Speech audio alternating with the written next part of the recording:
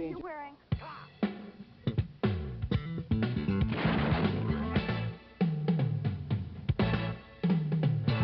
Let's go to commercial. Give me a break. Let's go to commercial. America's favorite commercials. Their styles have changed, but their purpose remains the same, to get us to part with our money. I'm here to sell you protection. Picture for kids.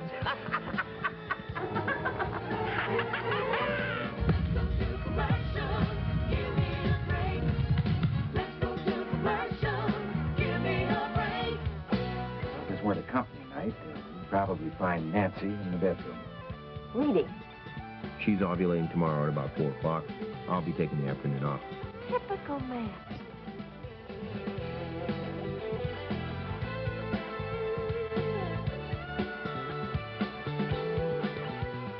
Look at my own blouses, for example. They're so white and bright. Whoever said underwear has to be white anyhow? It's not nice to fool Mother Nature. Give me a break. Let's go to commercial. Give me a break. Let's go to commercial. Give me a break. Let's go to commercial. Give me a break. How's that? Since the 1950s, when families gathered around their television sets, commercials have been an integral part of entertainment. See the USA in your Chevrolet. We had to do commercials that were at least as close to as entertaining as the programs they were on. We started to realize that if we could entertain people, they'd remember the product that we were talking about. The levee, performance is sweeter, nothing can beat her. Life is completer in a Chevy. My baloney has a first name. It's O-S-C-A-R. You could sell almost anything and have a wit about it. After all, they're watching television to get entertained. Oh, I love to eat it every day. If you ask me, I'll say, 'cause Oscar Mayer has a way with B-O-L-O-G-N-A. Take life. It is those commercials that make that emotional connection that somehow seem to come to mind in that very moment when you're making your selection. You can do it through music. You can do it through any number of techniques. How is you like? How do you want? I'd love to be an Oscar Mayer wiener. The worst thing that someone could do to your commercial is look at it and not respond. And I'm saying laugh, damn it, cry, respond, do something, feel something. Throughout the years, we met characters like Madge, the manicurist, Listen, I'm a manicurist, not a magician. and Josephine, the plumber. Oh, Comet gets out stains better than any other leading cleanser. And we giggled with the certainty that the Trix Rabbit wouldn't get his cereal. And Mean Joe Green would get his Coca-Cola. Mr. Green? Mr. Green? Yeah. You need any help? I just want you to know, I think you're the best ever. Yeah, sure. Want my Coke? It's okay, you can have it. No. Really, you can have it. Okay. Thanks. That's the way it should be. I like to see See you around. the whole world smiling with me. Hey, Coca-Cola kid. and life. Have a Coke and a Wow, thanks, Mean Joe. Advertisers constantly strive to make their commercials as entertaining as the shows they are in, but sometimes they even surpass them. Boy, am I hungry. What kind of soup is that? Make way for the great American soup. Can you give me that again? Up at the Ritz, they pass the word to 42nd Street. Make way for the great American soup. Hey, mister, have you tried the soup that's good enough to eat? Shake hands with the great American soup. Feel that rhythm, guide your feet on the soupy road to romance. Let's face the chicken gumbo and dance. Who's got it zoodled up in life from Broadway to the Loop? It's the great. I said the great. It's the great, great, great American soup. Emily, why do you always have to make such a big production out of everything? Humor in advertising has always been a very serious business. Here is Mr. Ernie Kovacs to present the commercial for Dutch Masters. Advertisers want you to laugh with, not at their product. If you laugh, you will absorb the name of the product deep into your being, where your inner shopper lives.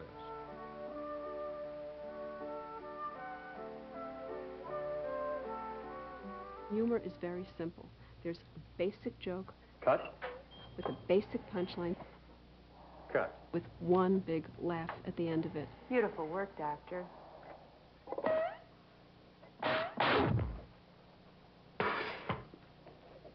Should have used Stren, the most dependable fishing line in the world. Even when you are expecting a laugh at the end of a commercial, sometimes the punchline has a twist that may surprise you.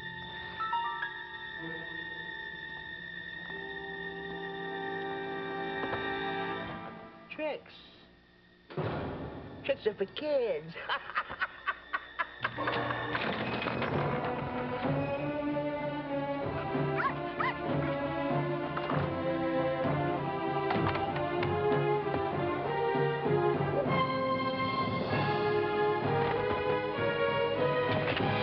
Finally, after all these years of tricks are for kids, tricks are for kids.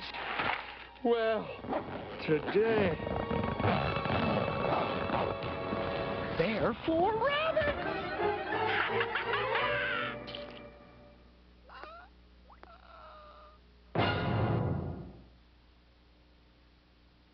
When discussing humor in advertising, the experts all mention the same campaign.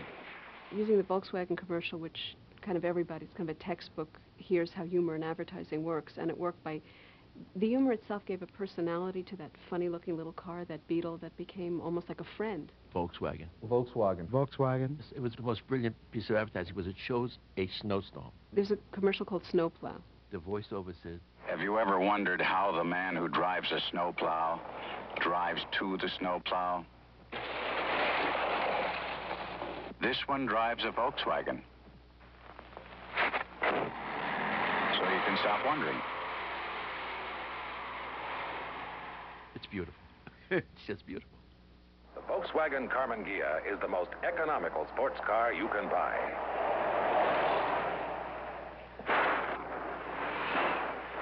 It's just not the most powerful.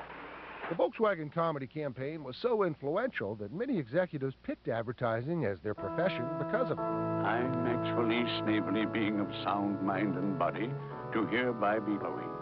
To my wife Rose, who spent money like there was no tomorrow, I leave $100 and a calendar. To my sons, Rodney and Victor, who spent every dime I ever gave them on fancy cars and fast women, I leave $50 in dimes.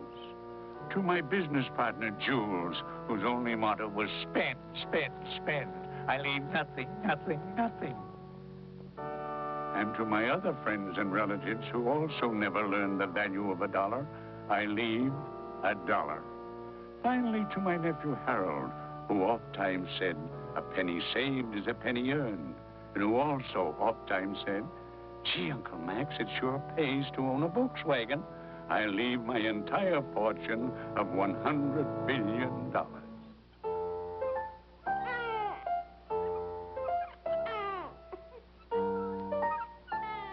More and more companies are finding great success using humor in their advertising in spite of a potential risk. I think people are afraid of humor because many advertisers are afraid that the humor itself will take over and overshadow the product, when really, if done correctly, as with anything, if done correctly, it makes it and marks it indelibly. It's a very powerful tool. You really need to entertain people. You need to make them laugh or cry or feel something. And if you make them laugh, they probably won't turn the channel, and they're probably going to get that iron fist and the velvet glove. They're going to get hit with something and not even know it because they're going to be entertained.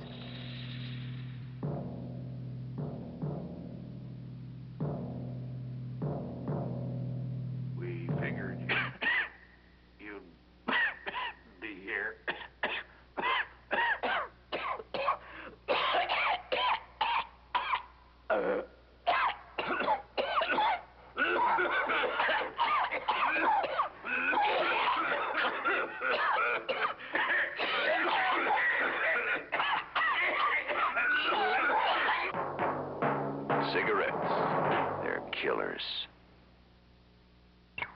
The process of creating a humorous campaign can often be funny in itself. And we'd get into a conference room, and we'd say, well, this is the first commercial for you. And I'd say, and there were smiles, all waiting to hear the stuff they were going to fall down and laugh at. And said,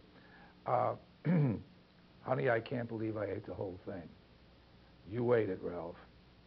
I can't believe I ate the whole thing. No, Ralph, I ate it. I can't believe I ate the whole thing. Go take 2 Alka-Seltzer. Nobody was laughing. I can't believe I ate that whole thing. You ate it, Ralph. I can't believe I ate that whole thing. No, Ralph, I ate it. I can't believe I ate that whole thing. Take 2 Alka-Seltzer. So then we had to go proving to these clients that what we were reading to them was funny. It will be funny when it appeared on the air. Did you drink your Alka-Seltzer? The whole thing. Grocery cart. Even back in the early days of live television, funny commercials were part of the entertainment. First, it's best to take the top cans, Gene. Gene, I said the top cans. But I want this one, Steve. Right here. You can take that if you want, but if you do, you're just going to louse up the whole nice, neat demonstration. And there's no need to do that because every single can of Del Monte fruit cocktail is exactly the same. Every can is just brimming with wonderful big cuts of fruit. There's pineapple and peaches and cherries and pears and grapes, and it's great. Yeah, well, that's all fine and dandy. Uh-huh. But I want this can. Well, don't say I didn't warn you.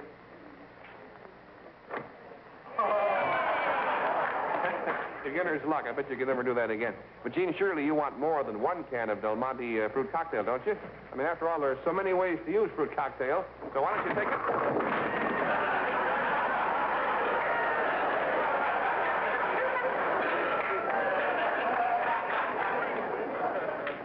Well, it just goes to show you, grocers just can't keep Del Monte fruit cocktail on their shelves.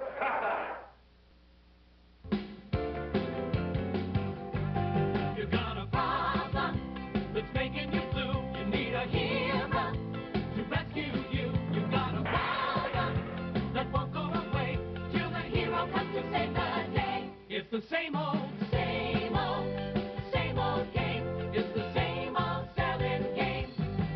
It's the same old game. It's the same old selling game. One of the things that started many years ago and was tremendously effective, and to this day is still a very, very, very effective device, and that is the product demo, the product demonstration. And one of the examples of that was the old John Cameron Swayze series with Timex. We've attached my Timex directly to the propeller blade, as you see here. Now we'll submerge it in the tank. And all right, let's go.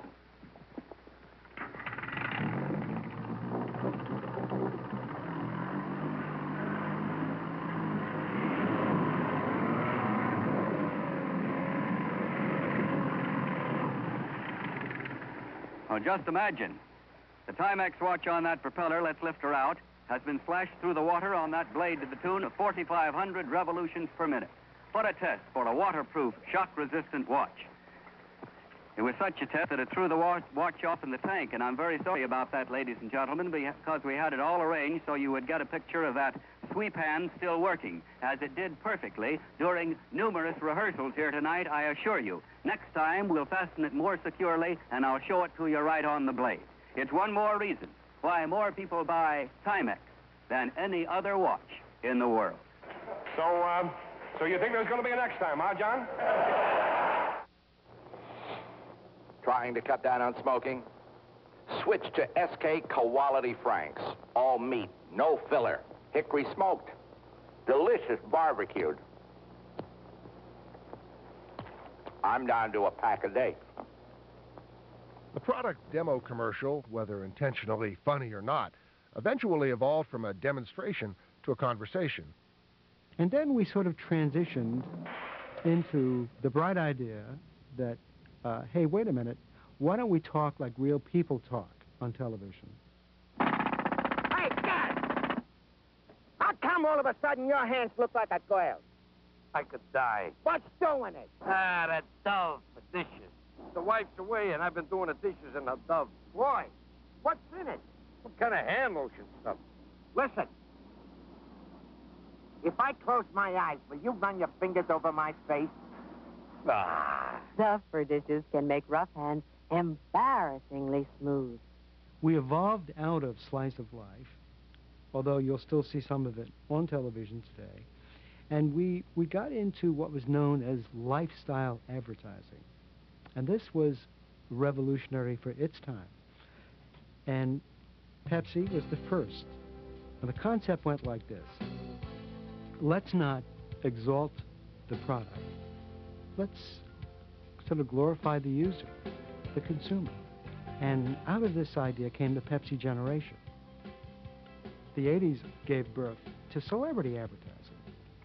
And while celebrities had been used to some small degree in the past, Ronald Reagan was the spokesperson for General Electric. Eye-catching, isn't it? Celebrity endorsements have been a gold mine for advertisers throughout the years because buyers place their faith in their favorite stars, whether using a famous face or a well-known voice. Hello? Advertisers find some celebrities worth millions.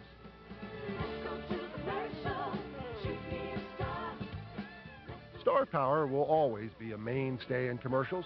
In the 90s, however, companies such as Reebok have returned to the product demo style of advertising with a brand new twist.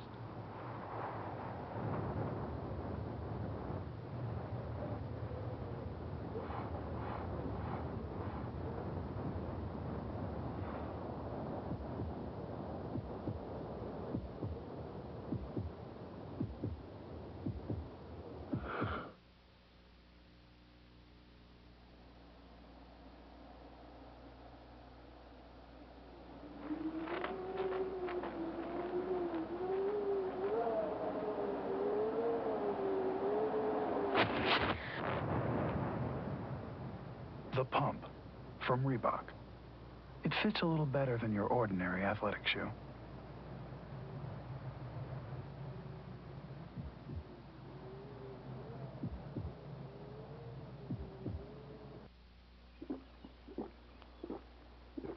Advancements in technology have been the most exciting influence on commercials of the 90s.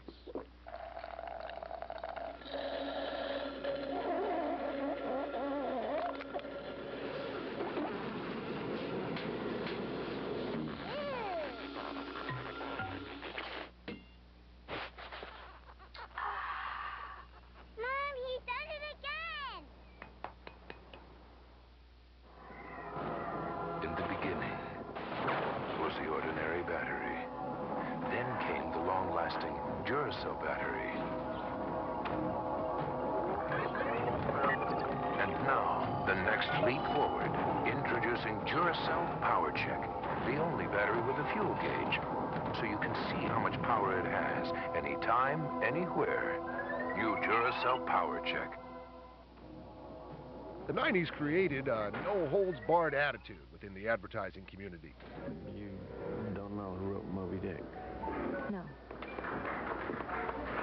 You don't know who wrote Moby Dick? No. The one with the whale. I saw the movie. But you never read the book. So what? So what's Moby Dick? Look, I don't know who the wrote Moby Dick, okay? Okay. You basically have all boundaries as far as sex, as far as sexuality, as far as women's roles, men's roles. The racial lines have all pretty much been dropped. We're trying hard to make a baby. Trying is hard. Trying is fun. I think he'll be a good dad. I think he's got the qualities for it. Mow the lawn! What we've tried to do in the IKEA campaign is show lifestyles, total lifestyles across the spectrum. I came to IKEA because I'm recently divorced and needed to get some furniture to replace some things that are gone.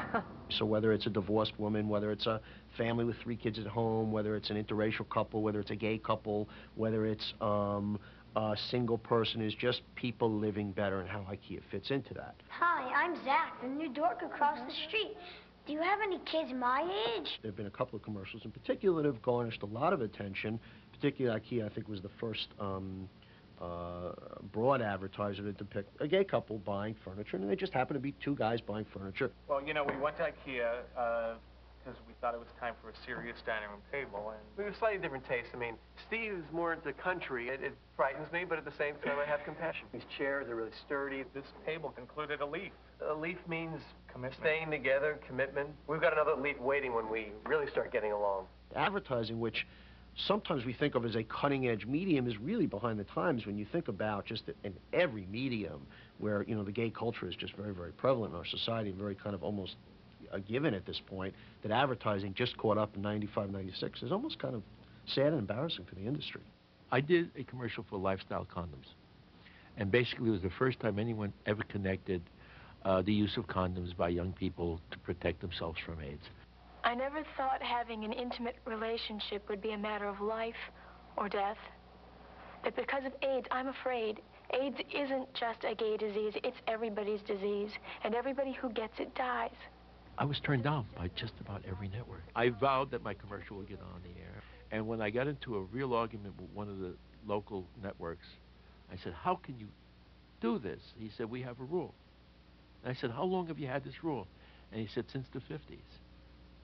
And I said, you know, rules are what old men make and young people die from. Her smile so bright, her laundry so white. She'll be bringing home the bacon she'll be making tonight. She never was deflowered, but now she's empowered. She's come a long way, baby.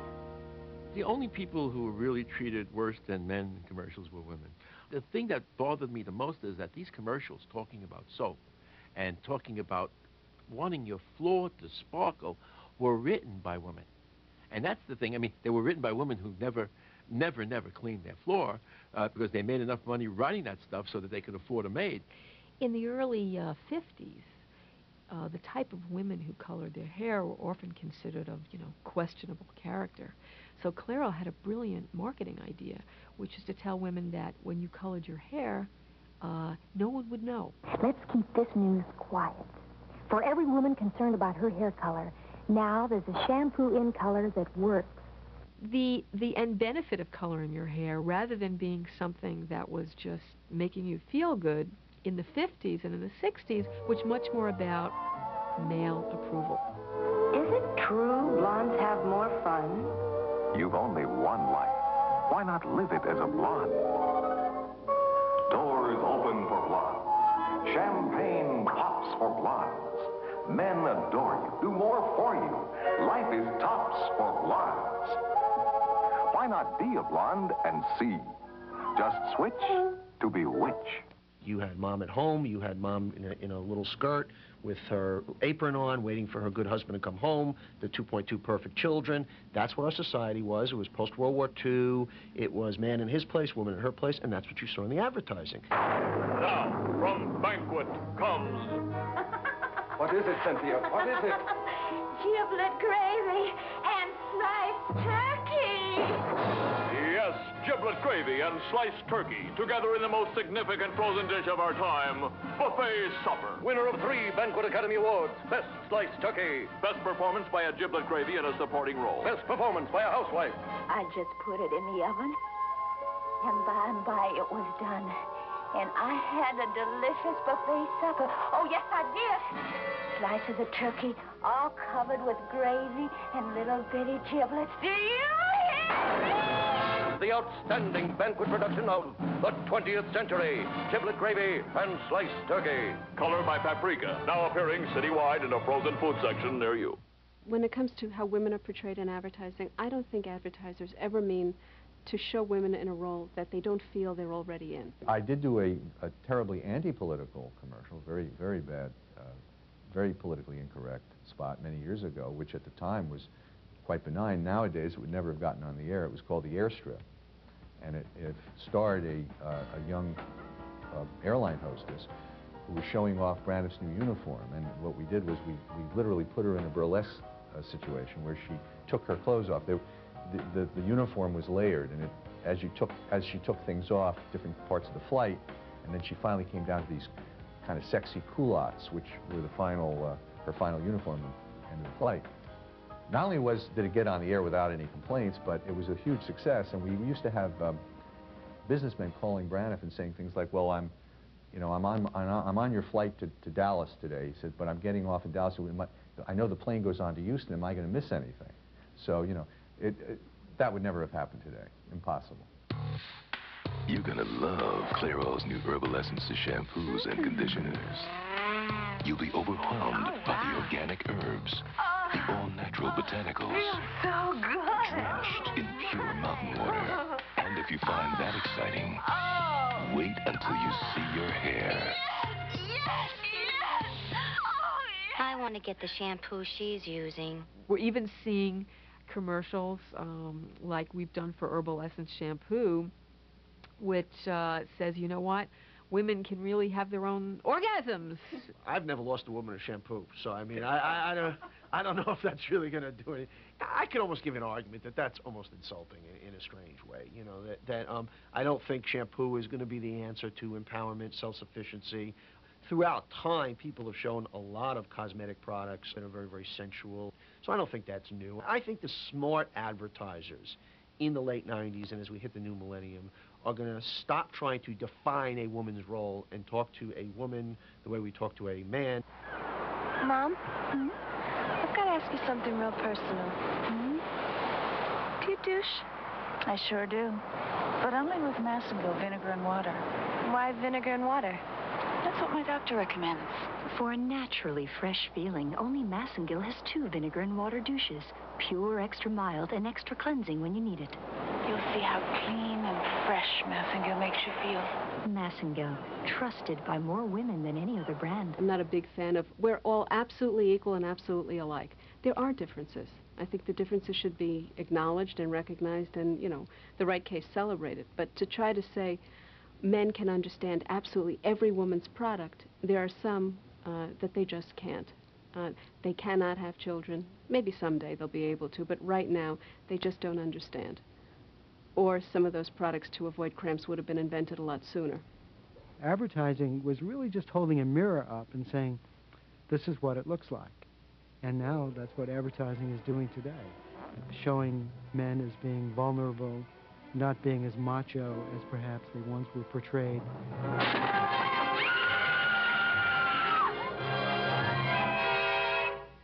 Oh, it's you, Harry. For a minute there, you startled me. I got some pizza. Pizza? Harry, I don't have time to make pizza. Did I say anything about making pizza? It's frozen. See? Gino's. Gino? I didn't know they made a frozen pizza. It's right there in the freezer section. You think Gino's wouldn't make a frozen pizza that bakes in 10 minutes for people in a hurry? Thank heaven those days of being abused by frozen food are over. As women have changed, advertisers have had to change their approach.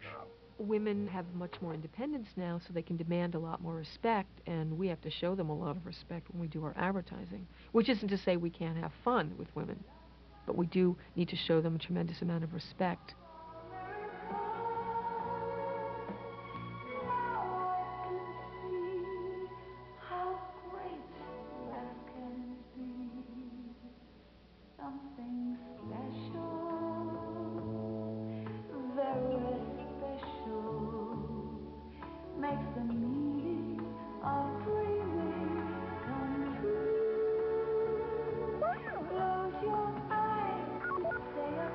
Want to know it's our last rider.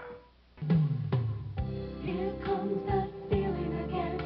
You light up my world just like an old friend. You fill my heart with joy. You make me cry. But most of all, you always make me smile.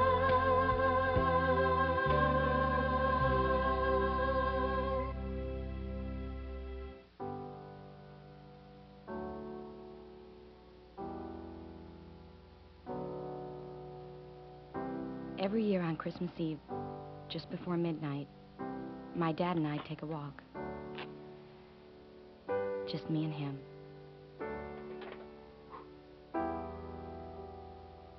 I can see him now, hear the crunch of his boots on the snow. Our breath would hang in the air as we trudged past the barn. My cheeks would get so red they'd start to hurt. Toes would be numb in my boots, but I'd never complain. Just try as best I could to follow in my dad's footsteps, never quite making it. The thing you want most in your advertising, as it's shown on television, is to have consumers say, hey, here comes that great commercial again. If you can pass that test, I think you're on your way to a real success. We'd keep on in the moonlight till we made the clearing at the top of the hill. You could see the whole valley spread out below. And there we'd stand, the two of us, and wait for Christmas. This will be the first year I won't be able to come home and take that walk with my dad. But at least a part of me will be there.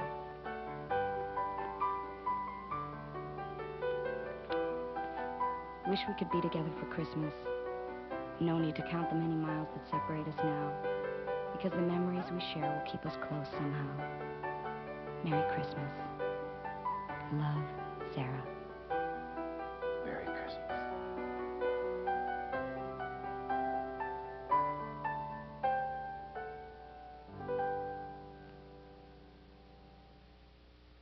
I remember the day my father started saving for my college education. It was my 10th birthday, and he opened a savings account for $10. Brian, he said, you're going to have it better than me. You're not going to have to stand on your feet all day just to make a buck. You do the studying, and I'll do the saving.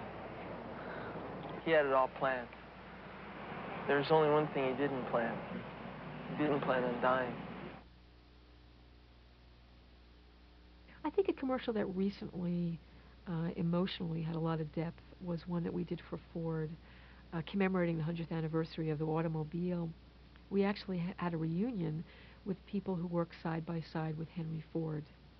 My name is John Anderson, born in 1914. And my age is 90. My name is George Hartman. I'm 101. I worked for Ford for 44 years and 7 months. I started off as a car washer. One other thing that I found incredibly emotional about the commercial was that in this society, we tend to disregard elders. We tend to think the young generation knows best. And here was an example of an immense amount of respect and appreciation for these people who are well into their 90s, many of them, some into their hundreds, for what they started with Henry Ford, for where it all began, for getting back to the roots. And it just really makes you feel wonderful about the company and the society as a whole that respect elders. The best advertising talks to the heart, talks to that emotion, talks to a human truth that doesn't change with time. What you're really doing is you're reaching out into, literally from the screen, and you're pulling the viewer in. It's difficult to do, but it's very doable and very memorable. Peter? Peter, the bell rang. School's out. You can go. I know. I just wanted to tell you something.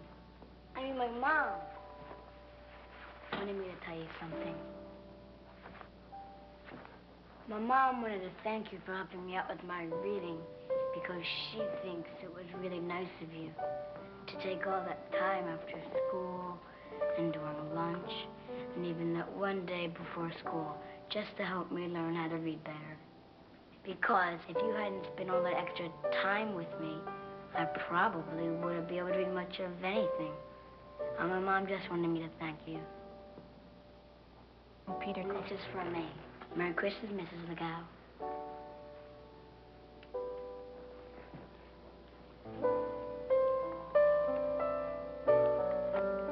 Thank you. You're welcome. Mrs. Legow? Want me to read it for you? I'd like that. I'd like that very much. There are some special people we meet along life's way. Emotional commercials are also the best approach for organizations who are not selling anything. My wife was always getting on my case about smoking. She said it's bad for you. It makes the drapes smell. She even threatened to stop kissing me if I didn't quit. I said, it's my lungs and it's my life. But I was wrong. I didn't quit. I had no idea the life I'd lose wasn't mine. It was hers. 'Cause she was my life. My wife was my life. Emotion, getting in people's hearts, will always be a huge part of advertising because it's a huge part of what we are.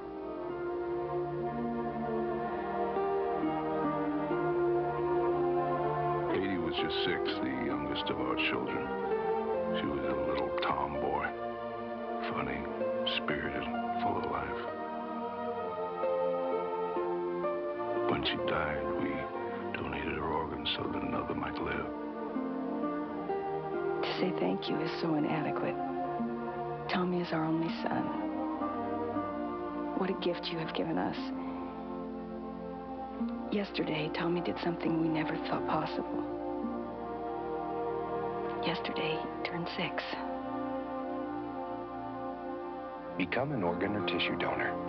Give someone the chance of a lifetime.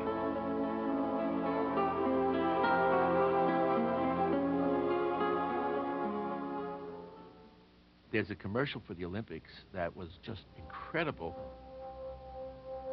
Suppose that's him? Don't know who else will be out this early. For the Caldwells, early morning's the best time to get things done. And times being what they are, not much would make them shut down, even for a few minutes. But this summer of 1984, the Caldwells have shut down to see something they'll most likely never see again.